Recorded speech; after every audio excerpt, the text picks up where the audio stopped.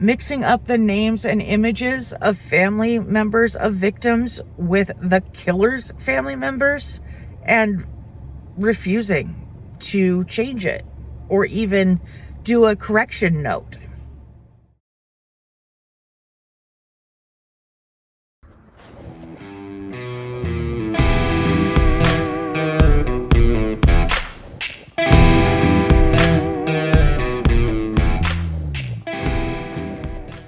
Okay, I guess I'm actually going to address this.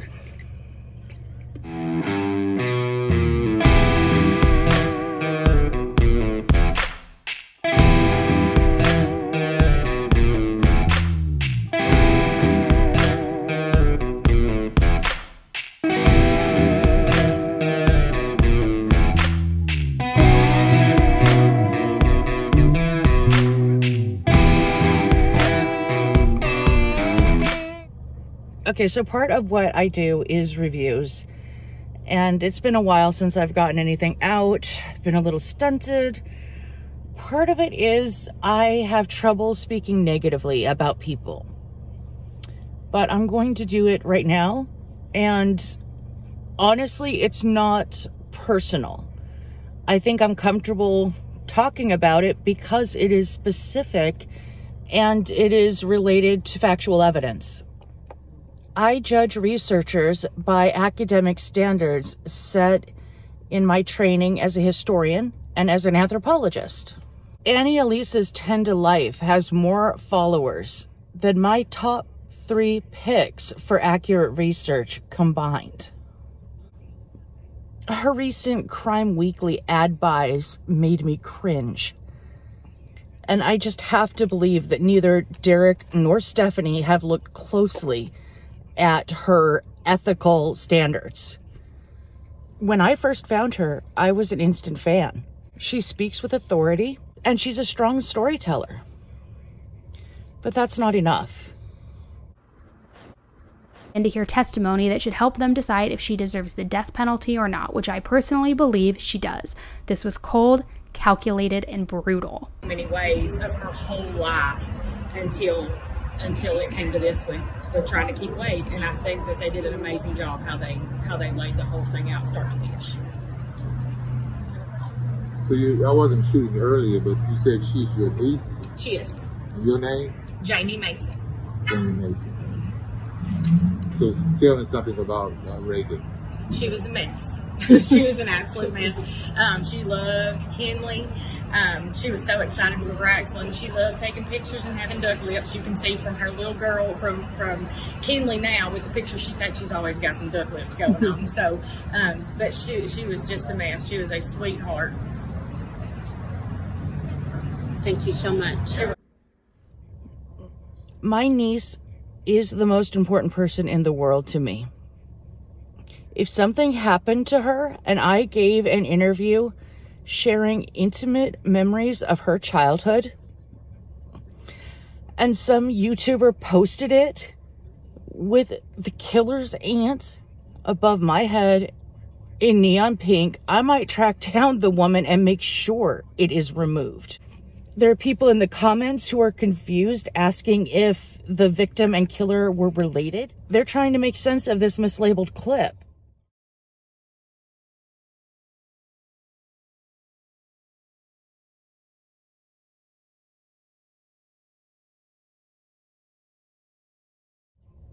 And figure out how this woman can be the aunt of the killer and be describing the childhood of the victim.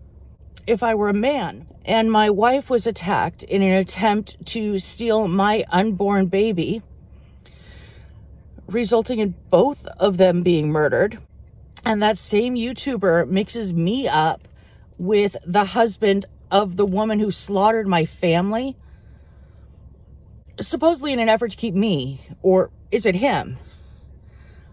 I don't think words can encompass what I would be feeling.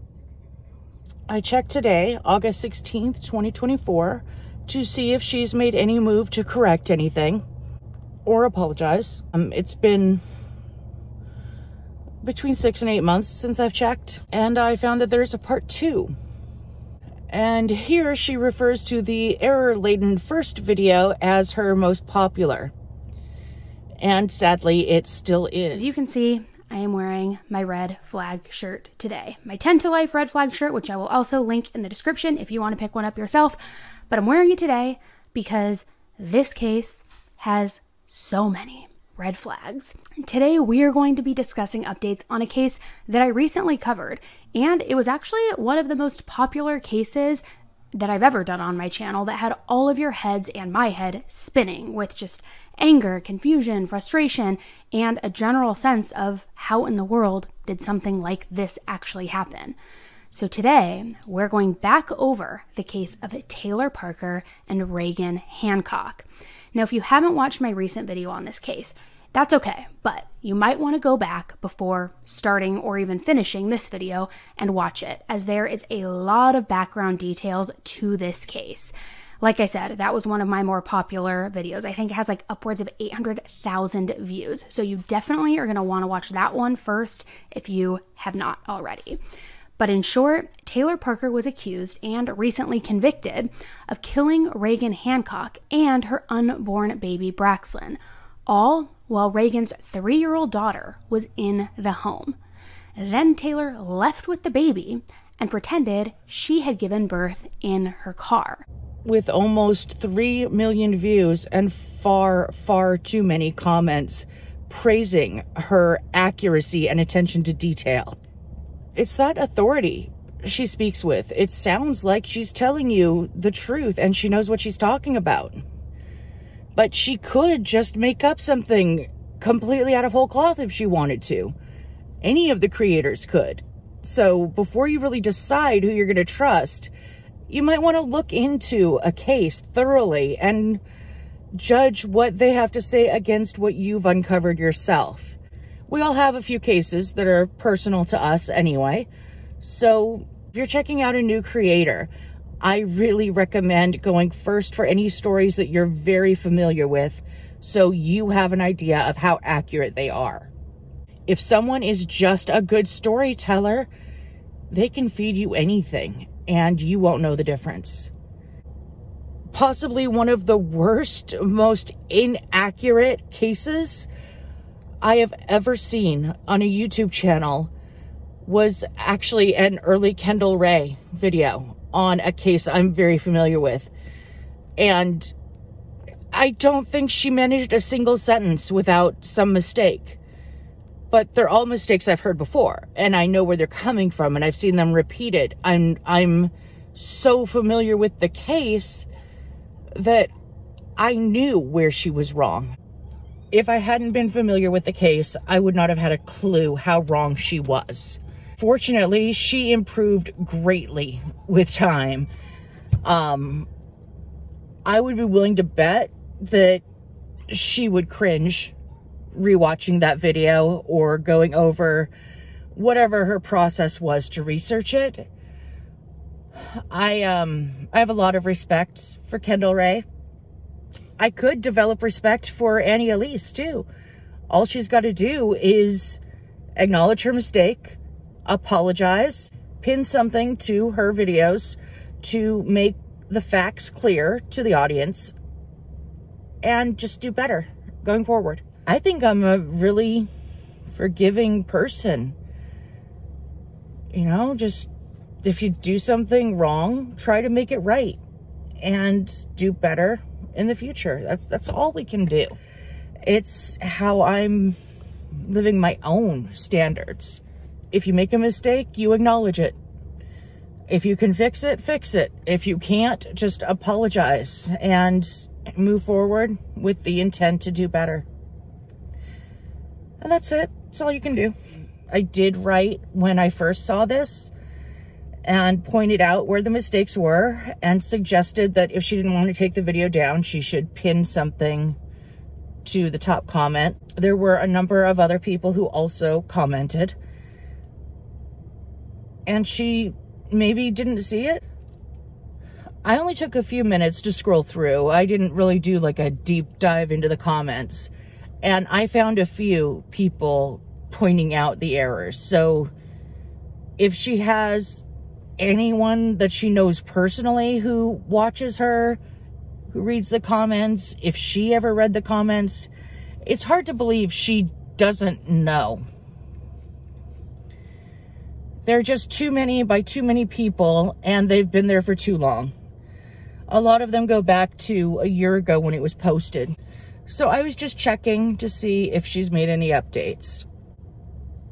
I even said that I understand that it's doing well and you might not want to take it down, but you can still pin a correction. And I felt like the victims' families really deserved that at the very least. So today I was just checking to see if it's still up, if the mistakes are still there, if there's any effort to correct or apologize. And there's nothing.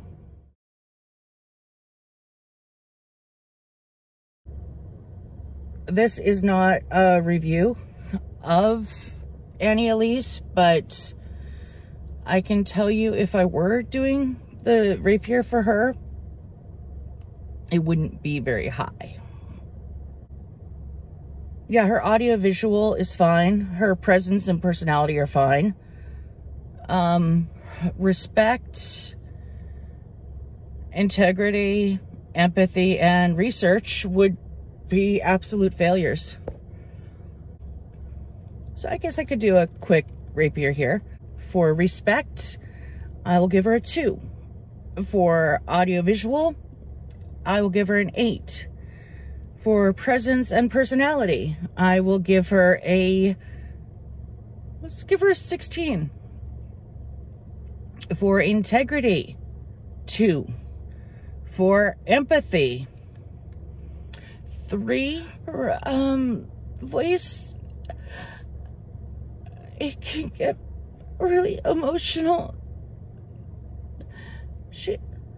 She can be very vocally emotional. So I'll give her 3 because to me it feels fake, but it could be real. I really don't know. It feels forced. It feels like she's trying to make her voice crack. For research, I will give her a 1. Yeah, she didn't, if she put much in, she just threw her notes up at the end and grabbed whatever landed. It's not a well-researched video. There are too many major significant mistakes being incorrect about important people in this story. You're not saying that the neighbor Mike, who thought he heard a sound one night and has nothing else to do with the story, was called John. It's not a small mistake about an insignificant party. You're talking surviving family, people who lived through this somehow, losing a wife and child, losing a little girl you watched grow up.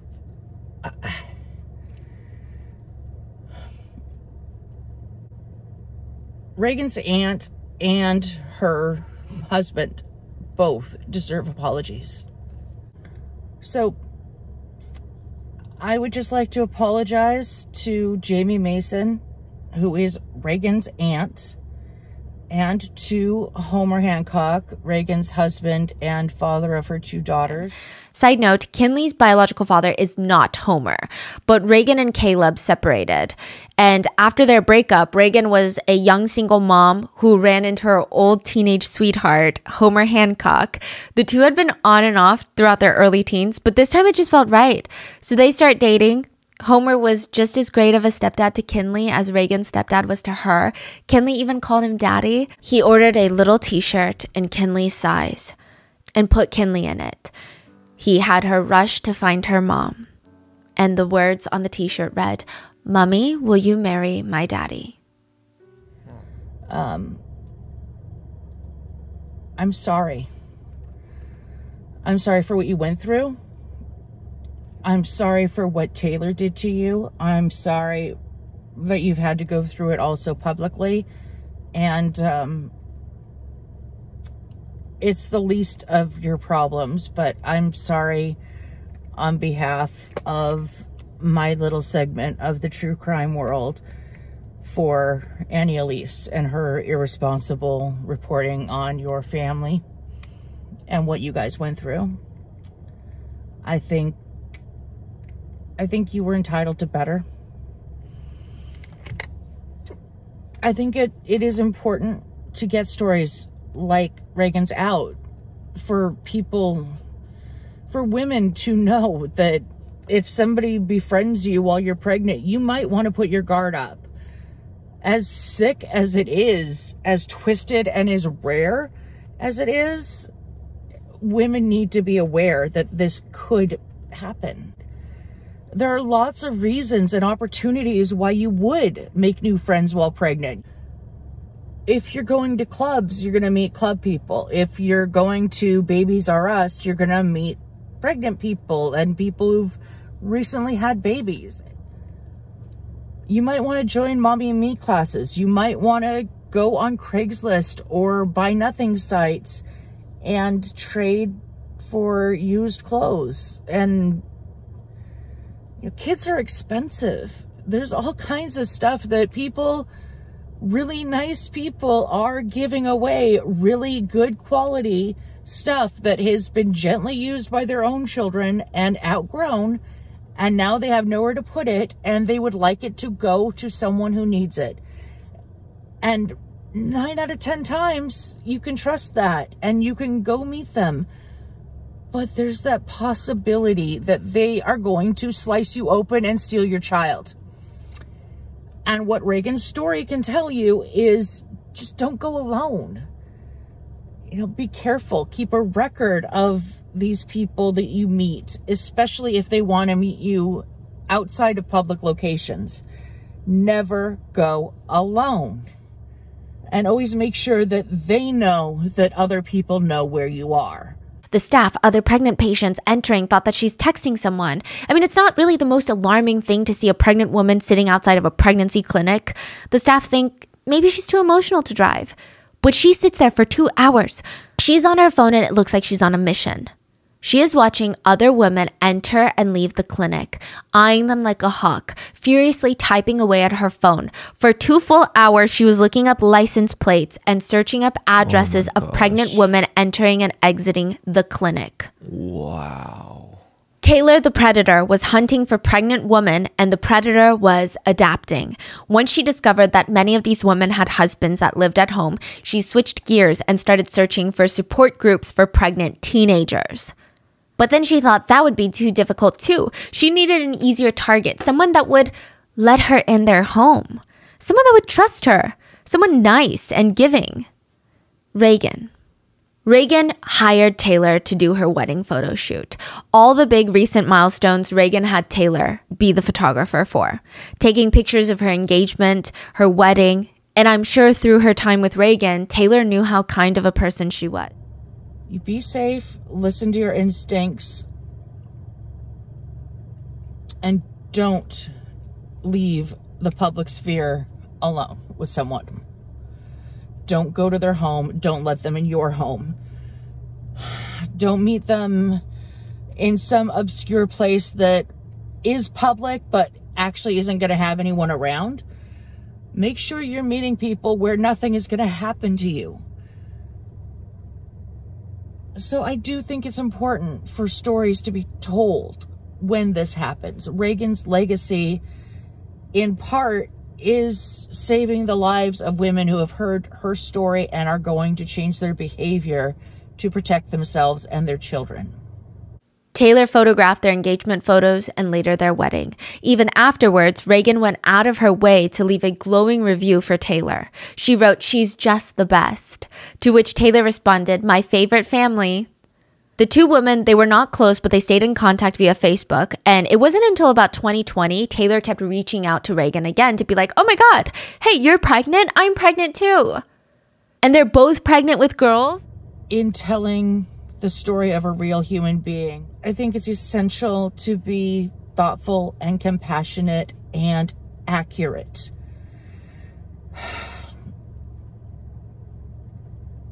The way comments are just ignored, I really doubt that Annie would respond if Jamie Mason herself had posted requesting a change or correction or that the video be taken down.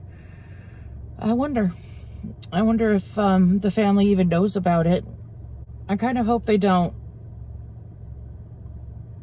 I mean, maybe it's good for them to go through and see thousands of people who have kind hearts and who care and who are mourning this family and are as devastated as an outsider can be with their loss. There's a lot of empathy. There are so many kind and caring people in the true crime community who are just pouring out their hearts about how they feel towards Reagan and both her daughters, the one that witnessed and the one who lost her life. It's just such an all-around tragic story. I guess that's it. That's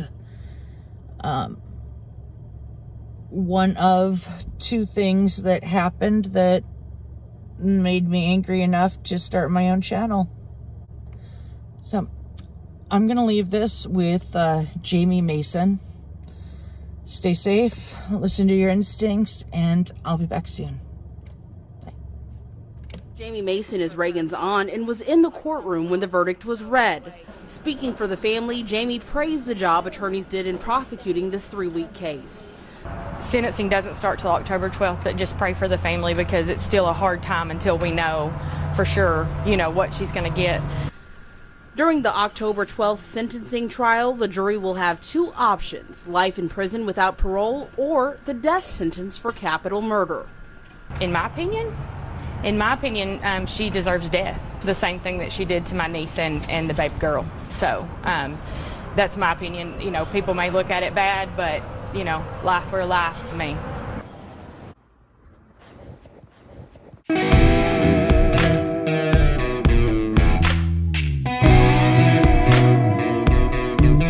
Couple things real quick that you reminded me of from last episode. The commenters, we had a couple corrections we wanted to make, right? Yes. So I misspoke and I gave Krista Hoyt's birth date as being in 1979, but she wasn't born in 1979. She was born in 1971. She graduated in 1989. So my brain did a little, which it does with numbers. It did a little number swap. Yeah. Kind of like I switch up phrases. Everyone came after me because I kept saying cough it up. It's chalk it up. Oh. Did you say cough it up? People are like, stop coughing it up, Derek. That's gross. And I'm like, it's a Derekism. How many times over the years have I combined multiple different sayings, phrases? I just make my own version. So for copyright reasons, I have to. We're just going to cough it up to bad timing. Yep. And they're like for that, Derek, that's a bad one. Don't say that anymore. That's funny. Cough it up. Chalk it up. Chalk it up. So yeah, we had that thing there, and it was also Sean, right? Sean, yes. 8-year-old Sean. When we were talking about the Grissom family, 8-year-old Sean is not Julie Grissom's son. He was her nephew. I'm not sure how I made that mistake. Well, we got it right now. Listen, we're not perfect, and that's what's great about YouTube. And I said on Detective Perspective all the time, we're doing these cases every week. If we get a date or age wrong, that's what the comments are for. Let us know. We'll correct it. Simple. So yeah, and I mean, no one's perfect, but it does bother me when these mistakes happen in the script because the research is done, and these are people's lives, and we want to get it right. So it does bother me Absolutely. When that happens. Yeah. So thank you guys for pointing it out. Thank you for pointing out respectfully. We love you so much. We appreciate you. This is a team effort as always, and you are a big part of our team. So thank you. Go team. Go team. Go team. We're going to cough it up now. Cough it up to just a minor lapse in judgment.